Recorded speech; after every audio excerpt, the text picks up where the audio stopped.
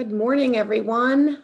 This is Karen McGee here from my living room on a Saturday morning. We thank you for joining us, and we have some other guests joining us as well. Today is Navigating Your Newhouse Degree, and we have the advising staff with us, and we are going to walk you through the Newhouse bachelor's degree from start to finish, and certainly leave time for questions. I just want to acknowledge, I don't know if several of you did join the dean yesterday, but we did have a sad week here. And I just want to say that our advising staff is really in tune with our students. I think students right now are feeling a little worn out. We just hit midterms. There've been a lot of work due. We had a rough week with the students passing, and we've got 5 weeks to go. So we're just kind of in the home stretch and trying to help our students stay positive and keep their eye at the end. So just when we can acknowledge that and talk about that if you have questions at the end. But I would like to introduce our, I enjoy introducing our advising staff. I think Brian's gonna try to do a Brady Bunch for us. And I'm gonna start right up at the top and go in order that I see. And we've got a advising staff of 6 advisors. We actually have 5 with us. Our 6th, Aaron, is starting on Monday. So 5 of them are with us. Ellison Fredericks has been with us about 5 years.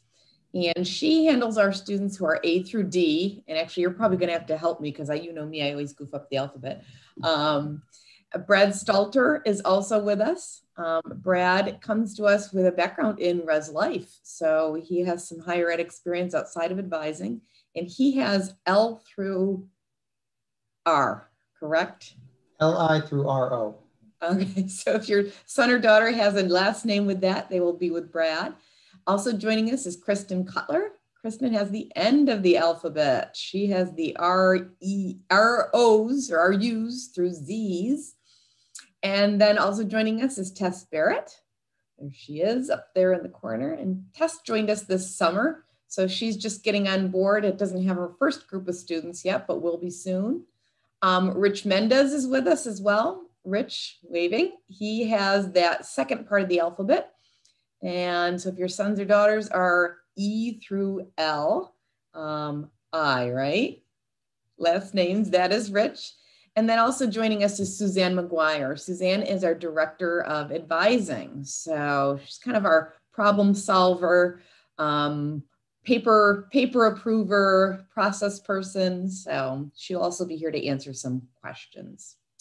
I do have a PowerPoint I'm going to share and walk through. Want to cover some bits and pieces, and I know we will have questions for sure. So I'm going to share my screen and start my little PowerPoint here. Okay. The undergraduate advising office, as I mentioned, we have 6 academic advisors, the 6th starting Aaron Knighton on Monday. One thing that we do is I mentioned we assign by last name, and the same academic advisor will track each student through their 4 years, which I think is nice because they get to know the students and work with them really from the start. Many of you might recognize Kristen, Allison, Rich's, Brad's names because they were working with your kids from May on. They were the people that helped with AP credit, transfer credit, answered questions about registration when we registered students this summer. And we're also getting ready to get ready for registration, which is going to occur in December. And our office will be helping students register for the spring, because from here on in, your sons and daughters are going to be registering themselves. So that is our staff. And like I said, we stay with them all 4 years.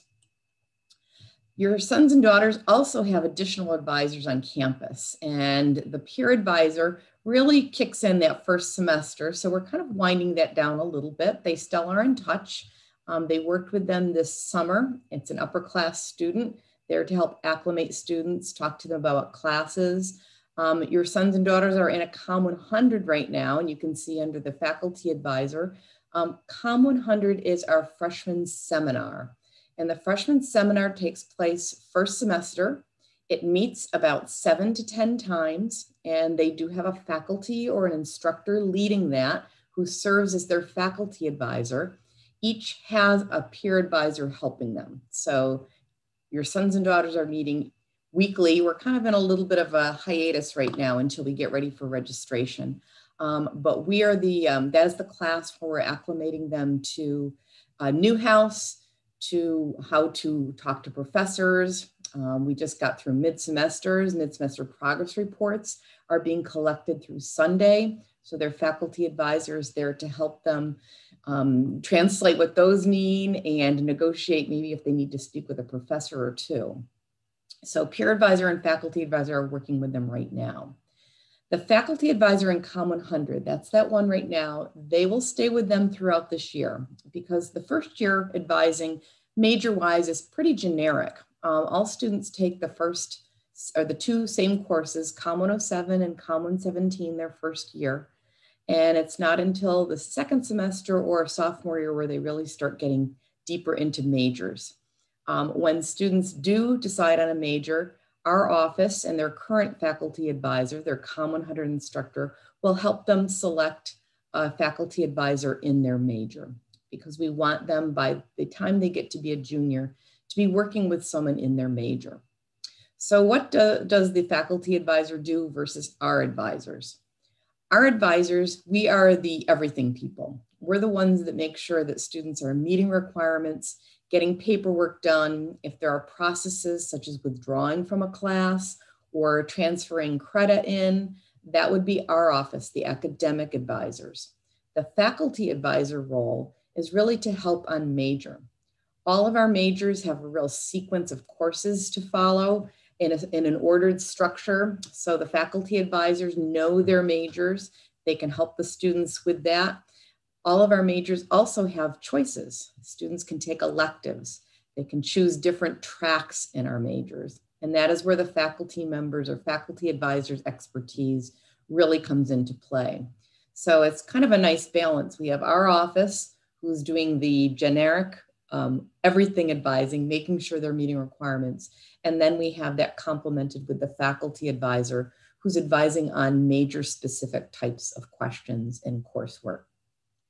If your sons and daughters are in honors, they also have an additional honors advisor who will help them select honors classes and make sure they're following and meeting honors requirements. And if sons and daughters are in another college, if they are a dual major or thinking of adding another major, they will also have an advisor and in some cases an additional faculty advisor in those. So it is possible in some situations for students to have 5 advisors, and it can kind of get a little confusing, I think, for some students, but we always tell them your Newhouse advisor, our academic advisors, Brad, Suzanne, Rich, Tess, Allison, Kristen, Aaron are always a good place to start. If we don't know the answer or if we are not the people that handle that situation, we will make sure they get to the people that do. So the Newhouse degree, and I apologize, I know we may have some upper class parents here who've seen this and been through this, but we're going to start right at the beginning. The Newhouse degree, if you're singly enrolled, is 122 credits. So if the students are taking about 15 credits a semester, they're going to finish in 4 years. In fact, our graduation rate is 88% in 4 years. It's the highest on campus. Newhouse courses are about 42 of those credits for this incoming class, 38 for others, the years ahead. Arts and science is a big part of our degree. The Newhouse School feels that if there's nothing going on up here, there's nothing to communicate about. So students will take 61 to 65 credits of arts and science, and that includes 17 required courses. And they have choice, and we'll look at our core in the next slide. We also require our students to have a minor, which is usually 6 classes, 18 credits, or a second major. The vast majority of our students, out of 2,000, about 650 are dual majors. The remainder, almost 1,400, are singly enrolled with a minor. So there's no pressure to do a second major. Like I said, it's slightly under 1/3 of our student body has a second major. The only thing students must do is 1 major at Newhouse, a minor outside of Newhouse, and their arts and science. So let's take a look at the core. And this is a little bit small, but what we have here is a slide from a tool that students can use. They can find it on MySlice. And what it does, this is called DegreeWorks. It populates either their AP credit, their schedule, what they're taking, and it actually puts their courses into their requirements. It's basically a degree audit online. So this is an example, and I just want to show you our core. I mentioned the 17 classes, and this is someone who is kind of at the halfway point. We have a basic language or writing skills requirement, and many students bring AP in. This student took it with Writing 105. We require 2 foreign languages, and they can be different languages. This student took 2 Spanish, but we offer 17 languages at SU. You could take Arabic 101 and Spanish 201 and fulfill our language requirement. Our quantitative skills, 1 statistics course. This student filled it with AP. An additional skill could be another math, accounting, a public speaking. We have a list for students to choose from. And then something called writing intensive. These are arts and science courses where we know that the assignments are going to be writing based, that tests are not multiple choice, that the tests are writing based. It really is an effort on part of the university to get students to write more. So those are our 7 skills. And then the remaining 10 are what we call divisionals, and they represent areas of arts and science. So we have social sciences. Students have to take 2. That could be American history or economics or psychology or political science or women and gender studies. They need to take 2 natural sciences, 1 with a lab. The student took earth science and then took a business calculus class. Finally, 2 humanities, English, philosophy, religion, linguistics, literature, English, and then 4 additional for a total of 10. Most of these courses are lower level, and this is what students do their first 2.5 years. They have all 4 years to complete the 17 credits of core, which gets them to about 50 or 52 of those arts and science classes that they need. So a lot of times students look at our 61, 65 arts and science credits and say, oh, there's so many classes. But our core is going to really ensure that students get there. If they had AP or transfer credit, as we can see on this person right here, chances are it went right into the core, so they had things filled out. So your sons and daughters have this available to them right now. And actually, Suzanne, I'm going to ask you a question because you're a DegreeWorks expert. Is this something that students can share? Because I know students can share their MySlice with you. I'm just going to ask Suzanne if she knows if this is something that can be shared on MySlice with another user. Yes, parents can have access to DegreeWorks if the students give them their login information. Thanks, Suzanne. That's what I thought. The nice thing about DegreeWorks is during registration, what'll happen, this is not a live shot, but if you're in the live MySlice, if this student, for instance, needs social science or they're taking them, they need additional courses, you can click on this, whoops. You can click on that there and it'll bring up to the list. It'll show the student what choices they have to pick from there. So it's actually very user-friendly and certainly helps with registration. It's our first starting point when we start to discuss planning for next semester. So this is our core, our 17 arts and science core courses, which get them most of the way there. So let's talk a little bit about second majors. Newhouse does have 3 colleges that we have teamed with and have arranged that a major can work with these 3 other colleges and be done in 4 years. And the reason is we have overlap with arts and science requirements. So what students do is they roll those 18 credits that they would be using for a minor into the other major in these areas. Some students have come in as a dual. I mentioned about 650 of our 2,000 students are duals. The vast majority are with the College of Arts and Sciences. That's a really easy dual to do. It really isn't any additional credits, maybe an extra 3 to 6. So easily done. And students will do a major in arts and science and a major in Newhouse and meet our requirement. They don't need a minor. And anything in arts and sciences is available. They have over 40 majors. Second is our School of Management. That is probably where we had the second largest group of students, about 175, 150. This is a little bit heftier program. It's another professional degree like Newhouse.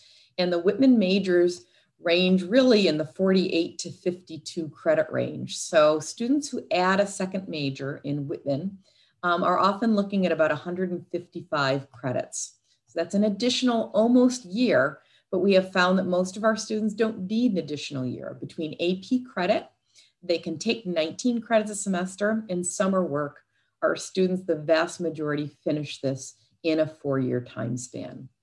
Whitman is the only school that does require students add it at the beginning of sophomore year. That is the only time you can add a second major at Whitman.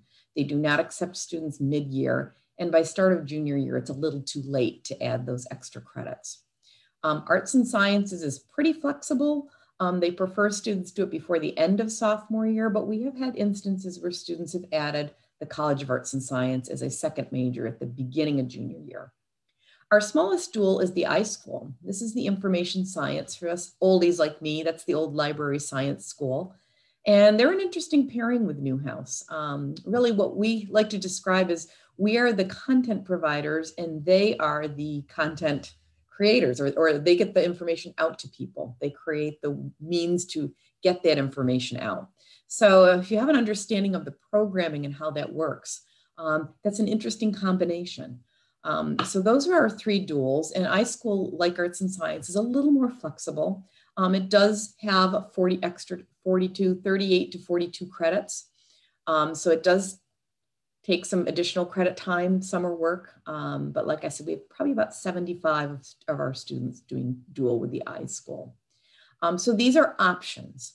And our advisors talk to students about this. I tell students usually only do a second major if you have two true loves, because these can be a little limiting. They take the ability to explore away. And I don't mean that in a negative, but what you do is you're fulfilling 2 majors. So if your children or son or daughter is eclectic, they want to explore, they like trying a lot of different things, their best bet probably is to stick with a single major at Newhouse with an arts and science minor. And then they're going to have some 18 or 19 credits to explore in other areas across the university. Sometimes students come in and are very, very focused and say, I love history. I want to get into film be a film documentarian. I'm going to be television, radio, film, and history. And they come right in and do that. So like I said, there's a lot of flexibility. There's a lot of choice. And our advisors in our office are there to kind of help them handicap what makes sense, what would be the implications, what would be any added credits, and even mapping out how it would be done. I mentioned earlier, the vast majority of our students actually pick a minor instead, 1 Newhouse major and then a minor outside of Newhouse. And there is a lot out there. And this is where I think it's kind of fun. We will have students do multiple minors. That is possible. And it's possible if you do an arts and science minor and you can pair it with a professional minor. And we start to see some really interesting combinations. We have had students who are magazine news and digital majors and with a minor in women and gender studies. Maybe they're interested in writing for women's magazines, or they could pick up a nutrition minor in folk and they want to get into nutrition writing or health writing. We have public relations students who are interested in financial communications, pick up a finance minor at Whitman. Or we even have had our broadcast students pick up a minor in communication and rhetorical studies in VPA, which focuses on ways of communication, how humans communicate, public speaking. So there's a lot of combinations. The majority of our minors will accept students until the beginning of junior year. Our professional minors do have an application process, and our office, our academic advisors would be the people to start with. There's also quite a bit of information on the university catalog. If you go to the SU website and just type in catalog, and you will go to the undergraduate and then do academic offerings. There are links to every minor on campus. and they can tell you exactly how you apply, if there are any requirements. There are some requirements in some of them, academic, and they'll also give you a list of the classes that make up the minor. Very popular ones for Newhouse are over at Falk. They have a sport management and a sport analytics minor. Those are competitive. You do need a 3.25 or higher to get in. Whitman as well does require a 3.0. Other minors are a little more eclectic. College of Visual and Performing Arts has a drama minor, and they say they take the first 15 people who apply. So our office and our advisors can help students explore minors, as can faculty advisors. A lot of times students will want to talk to a faculty advisor. What would be a complementary minor to my major and my interests? But the minor choice is something that's going to be happening beginning of sophomore year. Some students are already starting to explore in the second semester freshman year, but minors do need to be declared by the start of the junior year. And that is something, again, our academic advisors would help them do and also remind them of if they haven't done that. All right, so we've kind of got the requirements out of the way. So once a student in their first few years has got the core courses under control, they have started to either add a second major, look at minors and explore minors.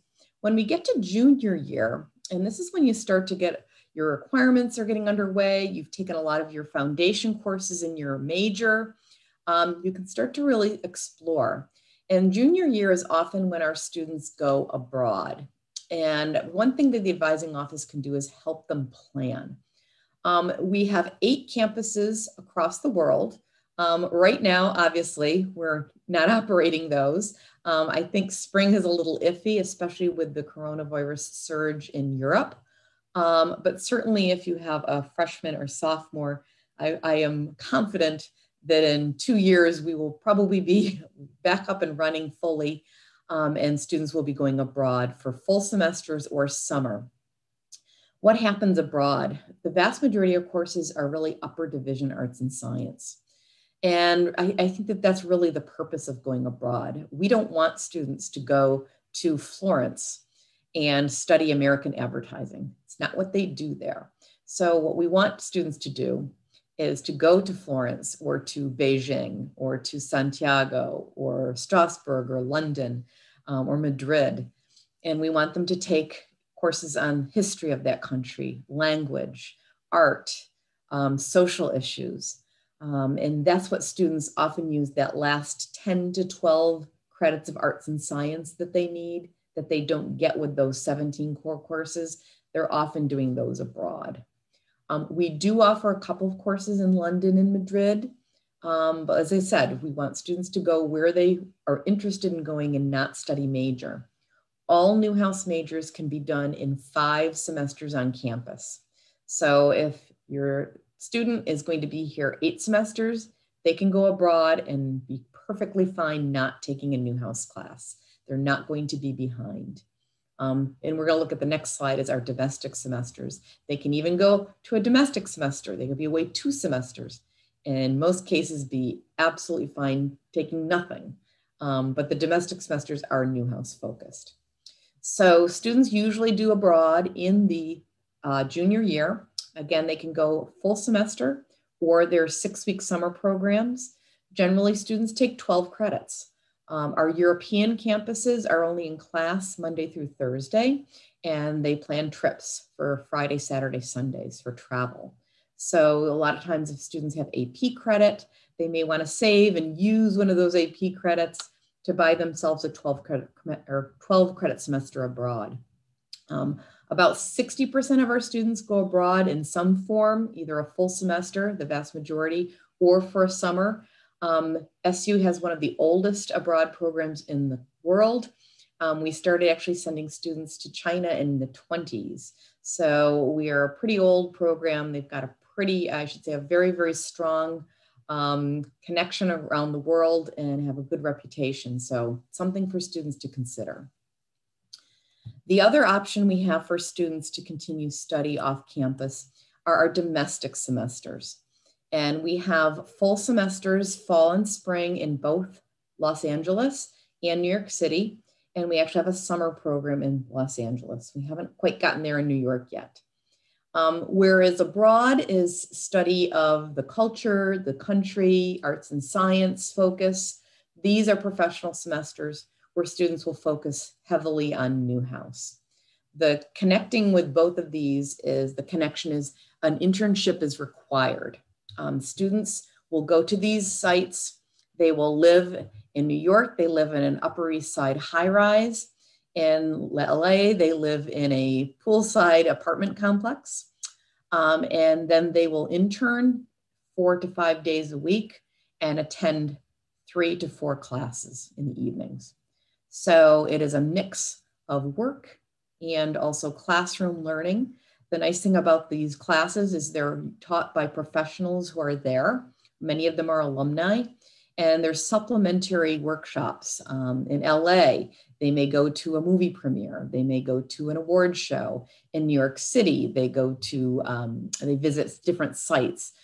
They went and watched a show being taped. They went behind the scenes of an MSNBC news show. So we have programming in to introduce them not only to the city, but to the professionals and the professional opportunities there.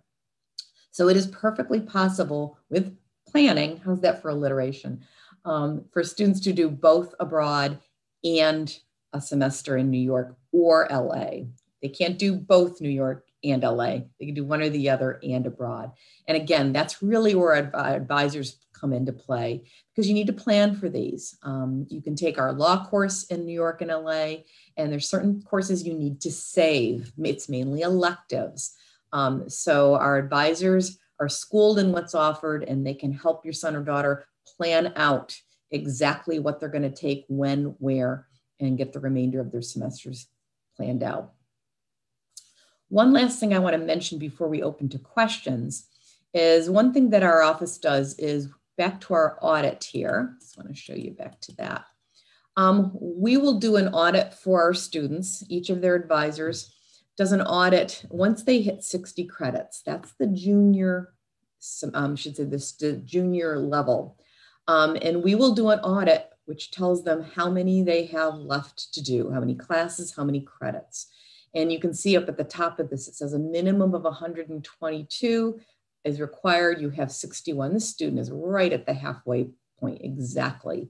But our advisors are sending these to students. They email them and say, this is your degree audit. This is what you have left to do. Please let me know if you have questions. We really recommend that they come in and see our advisors at least once a year. Once a semester is even better, but at least once a year. I will tell you the only problems, and Suzanne can back me up on this, the only problems we tend to have are the handful of students who never come and see us. And we reach out to them, you need this requirement, and they don't respond.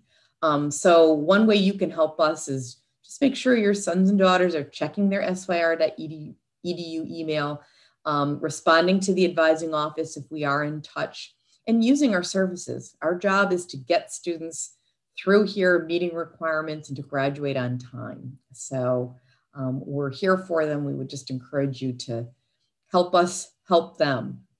So I'm going to just open it, and if our advisors want to unmute themselves, there's our last slide. And maybe Suzanne wants to add a little bit to this. Even though we are in COVID times and many of you haven't seen our office can handle about 3 to 4 advisors at a time. So even we are not all able to be there at the same time just because of social distancing and density. Likewise, our office setup is that when advisors meet with students, we're only about 2 feet away from them. So it was deemed that we can't hold in-person advising. So we have been doing this really since March through Zoom or the phone or through email. But I want to assure you that at any given time, Monday through Friday, there are 3 to 4 of us in the advising office, and we have met with students in person who are in immediate need. But there is always somebody there to call or to talk to. They can call, they can email us, and we have online drop-ins every day from 11 to 2. So any kind of questions, they just go into the waiting room and they get a call from us. Suzanne, do you want to add anything to this? I was just going to say registration is going to be taking place while your sons and daughters are home this year. And we'll open our drop-in hours. Pretty much it will be all day. So it'll be drop-in from like 9 to 4 every day. Encourage them to come in and ask those questions. We will also be attending the COM 100 classes before they leave campus to show them how to use the MySlice system to register themselves. If they're first year students, we kind of did that for them this summer, and this will be the first time that they're doing it on their own. But we go in and we will help them learn how to use MySlice, how to put things in what's called the shopping cart, and register, which will take place in December this year. So they'll be home while they're registering, and just know that we will be available remotely. So they can drop into our office hours, they can email their advisors, or they can call our office and someone will be around. Thanks, Suzanne. I am going to end our show here, and we're going to open up the chat and we're going to answer questions. I think the first question, oh, I'm muted. Oh no, I am not. Sorry. So our first question is about AP credit and how that counts towards the degree. Do you want me to take that one? Yes, go ahead. So if your sons or daughters took AP during high school, what they should do is report those scores to their academic advisor. They'll actually go into the AP system and ask that the scores be sent to Syracuse University. And then what happens is we get them electronically, and then we will review them, and there's an actual kind of like a, if you took the calculus AP exam, that's equivalent to Math 121 here at Syracuse University. So they would get the credits for that class. And so then we would show that within our degree works, and it would all be in the system. So they actually get credit for it. And it's dependent upon the test that they've taken and the score they receive. So they don't get it automatically. They have to get a specific score on AP. But if they have any questions, they can contact their academic advisor. If they're not seeing their AP credit within degree works, it could be that the scores haven't been sent to us yet, or we may not have processed it yet. So have them just reach out to their academic advisor, and we can check to see if the scores have been received by Syracuse. Great, thanks, Suzanne. I see a question about LA. And like I said, we're going to actually post our link. There is an additional cost. It's a $1,500 program fee for both LA and New York. And what that covers in addition, so it's the same, same tuition and fees. The big difference is in LA, you do need a car. So if there isn't a car available, we do have an agreement with Enterprise for rental, because traditionally you can't rent a car if you're under 25. We do have an agreement with them that we can do that, or can get that arranged. But I think the additional cost in addition to that $1,500 is a program fee is the car. New York, on the other hand, does not require a car. You can get pretty much anywhere you need to go using public transit. But that is the big difference. Aid follows, and there are scholarships for both. In fact, I remember a couple years ago having to ask students to apply for the scholarships. They actually had to write an essay. And sometimes getting them to do that is difficult on top of all their work. But there is some scholarship additional for LA. So, and then here's another question. I know you said one semester in either LA or New York, but can you either do one in LA in either New York? That's correct, yes. So you could go to New York and Strasbourg, or LA and Madrid, absolutely. That would leave 6 semesters on campus, and all of our majors can be done in 5 semesters. So you could still even spend one semester not doing a Newhouse class, Students don't want to do that though. And again, remember the LA and the New York semesters are almost all SU, or I should say Newhouse work. So students do their internship, which is major. They might do our law course, which is required of all of our majors. We have several types of law that they have to learn depending on their major. And then they might take 2 electives. So it could be anywhere from 9 to 12 credits of Newhouse work in New York or LA. So absolutely they can do it. Someone asked if the internship is paid. There are a couple that are. I have found that the more technical your skills are, the more likely you are to be paid. I don't necessarily mean that in production. In LA, 9 times out of 10, they will not be paid. Your chances are greater in New York, doing some kind of design work, writing, often being in a magazine or writing for news. You might be able to get some money, but it's really a mixed bag. Someone asked about the DC program, and I'm going to be honest, that is coordinated by the Maxwell School. So that is not our program, but students can go through Maxwell or the College of Arts and Science. It's very much like an abroad program, but they attend American U. They take courses through American University, live on that campus. And I think the advantage really is that you are right there in Washington, DC. I believe the internships are available as well. So that would be something to look at there. And I do know that they have, if you go to the Arts and Science website, or actually if you go to the Syracuse University website and just type in American U or DC program, I've looked that up. You can find information there. Aspiring broadcaster, is that only given in New York? No, actually here at SU, right on campus, we have a lot for students who are interested in sports. And that really, we can start at the beginning. Sports is a big part of SU. Students can and should get involved early.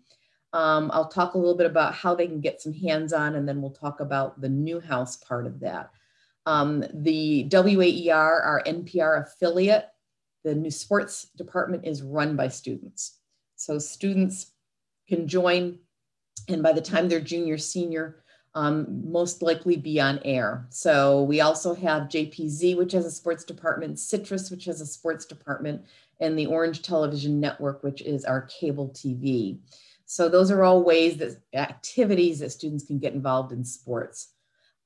Newhouse itself, we work directly with the ACC, and all live, or I should say all games that are in the dome or up at the soccer fields actually are produced at the Newhouse School. And students have the opportunity to work behind the scenes alongside professionals. When ESPN comes in to produce a football game, in fact, I think they're there today, probably came in at 5 a.m. this morning. Students have to have early hours. And I think I know with we're limited with space and density, but I know there are at least 3 students working this morning alongside so they can get production experience. As far as classes, we offer at least 8 electives, everything from color commentary to play-by-play to esports to public relations and sports. There's a lot of opportunity. So it doesn't need to go to New York for sports at all. So there's a question about if a student interns in New York or LA, does SU have any accommodation or connections? In New York, yes. There is something called Educational Housing Services. It's actually a not-for-profit. They own 9 high-rises in the greater New York City area. And our Career Development Center works with them to connect students, and they can do singles, they can do doubles, they can do quads. So that is our situation in New York. In the summer in LA, we do have an LA program. So our accommodations out there, you would need to likely be enrolled in our program, which does involve an internship. So that might be a way to be in LA in the summer, would be perhaps do our summer internship program. But LA is tough, again, because you need a car. It's not like New York where you can live in the vicinity and get in through public transit. It's very car driven, no pun intended. Are there opportunities for this in LA or better to focus on New York? About the sports, just accordingly. So LA, yes, we've had students who are interested in sports go to LA. I think Fox Sports has a big headquarters out there in LA. And they may work with an affiliate in sports or maybe work with one of the sports teams out there. The whole purpose of the New York and LA semesters really are for students to get a feel of the city. Our hope is that people from the West Coast try New York and people from the East Coast and try LA, and anyone in the middle can go anywhere. Sometimes students are like, oh, I live in New Jersey and I want to do the New York semester. And we're like, just intern there in the summer and go to LA if you are interested. So yes, if LA is the interest, I would say we can certainly accommodate sports interest out there. There's a question about COVID and internships. Actually, we did a whole yesterday, and I might put you in touch with Kelly Barnett, our career director. She did a program yesterday at 3:30 on marketing yourself in these times. How do you get through when we're in a pandemic? So she has probably more detailed information, but I can tell you what happened this past year with internships. In March and April, companies, employers started canceling internships left and right. And then May rolled around, the beginning of June, and they started to see that we were kind of able to work this out online and remotely. So they actually started calling students back. So a number of our students had internships that were canceled and called back this summer. And all of us, obviously many of you are probably remotely working. We found ways to make this work. Even journalists were doing all of their work from home. So it's forced everybody to work differently, but I wouldn't say that internships have diminished at all. They're just different. We're looking forward to the time when we can get back to a traditional, I think. But Angela, I'm going to put you in touch with Kelly Burnett. If somebody could put Kelly's email up there for everybody in the CDC, Suzanne or someone could type it to attendees. Karen, do you want me to take the next one about the New York and somewhere else? Yes. Question? Give yourself a break there. Yes.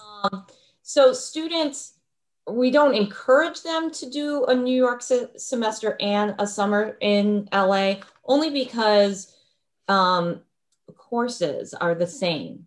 But if a student is interested in doing that, a New York semester and an LA semester, I would encourage them to get in touch with their academic advisors, because we've had a few students do that really want to do it, but it takes a lot of planning. So it would be a special case. So please encourage them to get in touch with me if you're with your student, or their academic advisor, and we can speak to them directly about that. Great. I'm going to tackle the mental health question for people. And that's a good question. The question for all family here is, are advisors checking in with students regarding mental health and satisfaction during COVID, and then also in light of the two student deaths? And that's a good way. We are all part of the puzzle of this, and yes, so academic advisors are part of this. And that's one thing I like about SU. Our faculty are really our front line. They're the ones that see the students either physically in the classroom or online. They're often our first people to say, I think there's something going on there. Obviously, for students in residence halls, there's that piece too. We are just going through what we call mid-semester progress reports, and we have a system that faculty can use to check in with students. It's called Orange Success. If a student is missing a lot of class or they are missing assignments, the professor can flag them and say, hey, what's going on? And our academic advisors get a copy of that. So we kind of have a threshold in our office. If a student misses one class, we don't worry. But when you hit that second or third class, that is when we do check in. So Brad, Rich, Allison, Kristen, Tess, they're checking in with students and what's going on. We also have a very active, what we call Dean of Students office, and they have case managers. They are really the people that are putting the puzzle pieces together. So if we're hearing from a faculty member that student isn't themselves or missed class, our advisors will go and see what's happening on this activity. Oh, they're missing other classes too. Okay. So then what we will do is we will go to the Dean of Students office and say, is this student on your radar? Because we're getting flags that this student is attending. And they'll say no. And then they will go to the resident's life and talk to the advisor or say, what's happening? Is this student, are you seeing them in the hallway? Are they coming out of their room? They'll go see them. So it's kind of putting all the puzzles together. So the answer is yes, advisors fit into this. I know at Flint, where the last student passing was, or I should say the counseling center is set up right there for students. And it's really interesting. Suzanne and I have been in higher ed and Brad a long time, Rich, and students handle grief differently. Some are very emotional. Some want to keep working. That's their way of dealing. And, it's kind of putting pieces of puzzles together and seeing patterns. And we are part of that. As far as asking every student, we have 2,000. We don't reach out to every student. We look for clues. But we're often the first people to start to see problems. So I would say, yes, we're quite in tune with that, especially with this. And I think we're all getting exhausted. I mean, there's mask exhaustion. There's the distance exhaustion. There's Zoom exhaustion. Here we are on this again. And I just think we have to keep I always tell students, let's look down the road, not at our feet. We have to look at the end result. Things are going to get better. And we just have to keep looking forward. So that's a long answer, but we are part of the puzzle. I was just going to add too, if you have a son or daughter that you're concerned about, feel free to reach out to us too, because you're probably texting or calling with them every day. It's a little bit different when Karen and I have talked, like when we went to college, we called our parents once a week because we— Like parents probably were the same. Yeah. So we want to hear from you. And I do hear from parents. Parents will call me and I don't mind it when parents call me. So don't worry about that. I'm a parent as well. And I want to hear from you. So if you have concerns, call us. If I can't help you, I will get you in touch with the Dean of Students or somebody over at the Barn Center, or if it's, we're kind of the first contact, I would like to say. So if students have questions and not sure where to go, send them to us, and we'll help them research it on the, even if I don't know, I'm going to research it for them on, SU's website, get them a name, and help them along the way. So feel free to reach out to us as well. Mm-hmm. It's a tough time. I mean, we've been in higher ed a long time, and I can't think of it. I said the last semester I kind of thought was like this was fall of 2001 after 9/11. Then we had the anthrax and then the DC sniper. I mean, it was just this kind of chaos and a lot of uncertainty. And I mean, this is almost worse because of the pandemic. So, we're all kind of living it and all pretty sensitive. And I think faculty are being sensitive. I know Newhouse is. Newhouse tries to be a much more family place. And make this a place we want students to get. And that's one thing I mentioned too, or I should mention. One way you can help us is really encourage your students to get out of their rooms, out of their apartments. I know it's not, you have to put a mask on. We're all masked every time we're in the building, the whole time on campus. The Newhouse masks we have are pretty comfortable, though, I will say.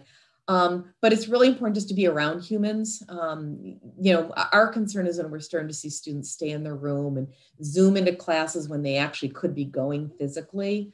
And sometimes it takes effort. We all know that, to get up and shower and do that. But I was working with a student a couple weeks ago, and I met her for lunch. We sat outside, and she was saying to me, I said, does it feel good to get showered and put makeup on and get dressed? She said, it actually does. And she emailed me a couple weeks later and said, she has been trying to do more of that, because when you do that, it makes you feel better about yourself to not be living in sweatpants like a lot of us did for the spring. But that's one way. Just encourage them to get out and walk around. There was a question about campus work. And you're absolutely right. We've had to shut down a lot of campus catering. We aren't catering events. We aren't feeding people. And a lot of students are hired and work for food services. There's a whole office of student employment. And her first name is escaping me, but her last name is Bersani. She's awesome. She loves students. She's really into like helping them learn through student. But if you want to shoot us an email, we can get your son or daughter in touch with the employment office. A lot of offices are actually trying to do remote work, give jobs for students that they can do remotely. So there are some opportunities, but you're absolutely right. We've lost huge chunks with catering not working, and sports and things like that not taking place, or I should say things not happening in the dome. So that's been tough, but we do have an employment office that could be of help. And one more question about getting involved in the Sports Media Center. Very easy. They can email Olivia Stomsky. She is the director of it. She's a professor that has a dual appointment. She teaches in both television, radio, film, and broadcast and digital journalism. They have an office. It's actually right around from the advising office on the 3rd floor of Newhouse 3. Her assistant is my Linda. You can even just stick his head in and say, hi, I want to get involved. As far as signing into the sports or getting into the sports emphasis, all it is, the students commit to taking a certain number of electives in the sports area and also attending a certain number of events. It's a pretty low commitment to get involved with the sports center. Easy to do. All you need to do is say, yep, I'm interested, to Olivia or my Linda. So, other questions? Can somebody get Olivia's information in the chat? I think that would be, someone can look her up, maybe Brad, Rich. We'll put Olivia Stomsky. One thing I might want to show, or I should say, or just share is we just did an update of the Newhouse webpage. And if you've never been on it, we have an events page. And again, a lot of things are virtual. We have some things coming up next week. We're doing an election series. We're encouraging students to do this next Tuesday. We're doing a covering elections or covering politics with Joel Kaplan. Then we're doing a night before, and then we're doing a post-election, so the 2nd and 4th. But if you go to the Newhouse webpage, newhouseschool.aspire or newhouse.aspire.edu, go to events, and everything is right there. And like I said, that is one positive of Zoom, is everybody can really participate a lot more. Oh, thank you. There's Olivia Stomsky's information. Thanks, Brad. Other thing is our advising office has its link there too. And I was going to say our faculty. You can explore faculty on our website, and each faculty member has a bio. So if you're interested about Olivia Stomsky, spend a little time. I mean, I don't have a lot of time, but I was on our website after it had been redone a couple days ago, and there's really some neat stuff going on. So I would say take a look at the Newhouse website, even though they're kind of old-fashioned these days. Follow us on Twitter, Snapchat as well. So any other questions? If you leave with nothing, what we really just want to reiterate is that we are here. I think all of us, we hire people who love students and love advising. In fact, I'm going to say Aaron, who's joining us on Monday, he's actually taking a pay cut to come with us because he wants to work with students. He's not working in his current position at SU with students enough. So this is an office that loves students. We are here to help. The one thing that kills us when someone says, I never heard or I never knew. So just encourage them to come get to know us. Our job is to help them. So if people don't have any other questions, we will wish you all a good weekend and stay safe, stay well. We look forward to seeing you and meeting you in person. Suzanne, any last comments? No, have a great weekend, and also encourage your students to come in the building. We kind of miss seeing them. So yeah, please have them come. We're around. One last question there. If students are undecided, how do you help them? Lots of ways. Let me tackle this one. If people need to sign off, that's fine. I'm going to just stick around and answer this one.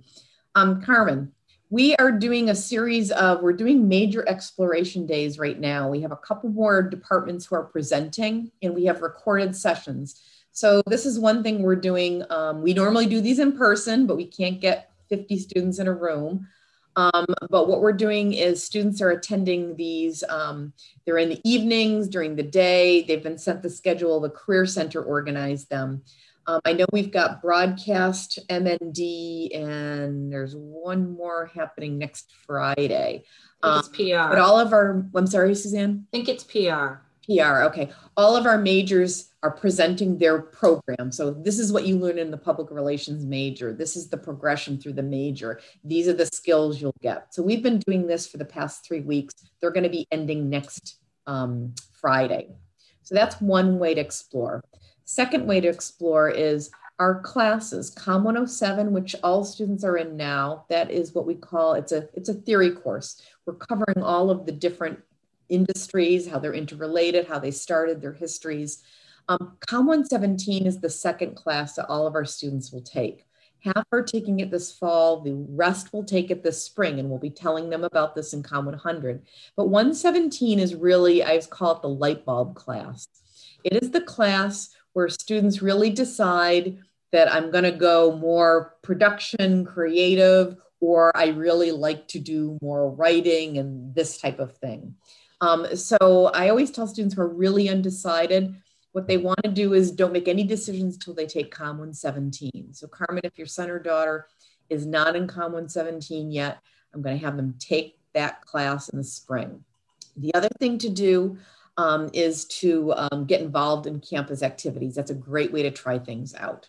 So that combination of some classes, learning about majors, trying some things out in campus activities, that's how you explore.